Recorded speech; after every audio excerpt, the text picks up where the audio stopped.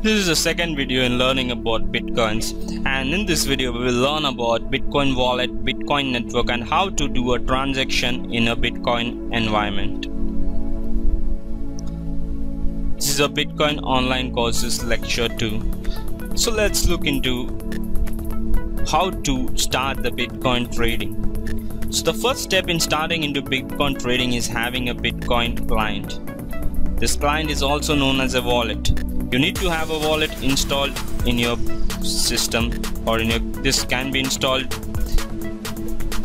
in your computer, laptop, and mobiles or smartphone. You can get your wallet from the bitcoin.org. Choose your wallet link as shown. So when you'll go to that website, it will look something like this, and you can choose from the different wallets available. One of the famous one is a Bitcoin Core, which was used from the start or during the starting period of this Bitcoin revolution or the trading. Once the Bitcoin Core is installed, it will look something like this. It will show your available balance, it should show your pricing, and it will allow you to send and receive the Bitcoin money.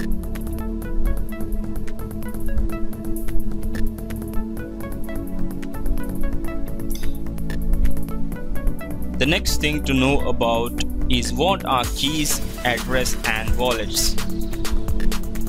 So once you have the Bitcoin installed, this is a system which works like banks. So there should be something to validate that you own certain amount of Bitcoins and to validate each and every transaction that happens on the network. So ownership of the Bitcoin is established through digital keys and Bitcoin address and digital signatures. The digital keys comes in pairs consisting of a private key, which is like your bank PIN number or your bank password, and the public key, which is very similar to your bank account number. The public key is very similar to account number and the private key is similar to the PIN. So these two enable you to do transaction or which is associated to the Bitcoin transactions which you do. And another thing is a Bitcoin address. A Bitcoin address is also generated the time you create a Bitcoin wallet. And the Bitcoin wallet is a string of digits and characters that can be shared with anyone. So the person who has your Bitcoin address can send you money using that address. So how to do transactions? Bitcoin is designed to ensure that transaction can be created, propagated on the network, and validated. Once a transaction is created, it is transferred through all the nodes on the network which are active, and it has to be added to the general ledger once it is validated. So every transaction that is created between two parties on the Bitcoin network has to be validated, and the validation is done by the nodes or the peers on the network.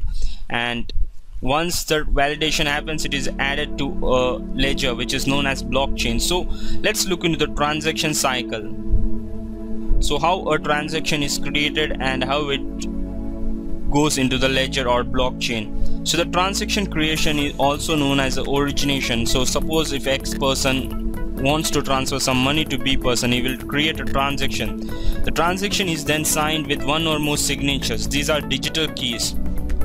The transaction is now broadcasted on the bit network, where each network node validates the transaction, and this is verified by a mining node and recorded on the blockchain. So the mining node will solve a complex mathematical problem, and once it is solved, the Bitcoin is validated and put on the blockchain, which is a ledger. So let's look into how the Bitcoin network works. So the Bitcoin is structured as a peer-to-peer network.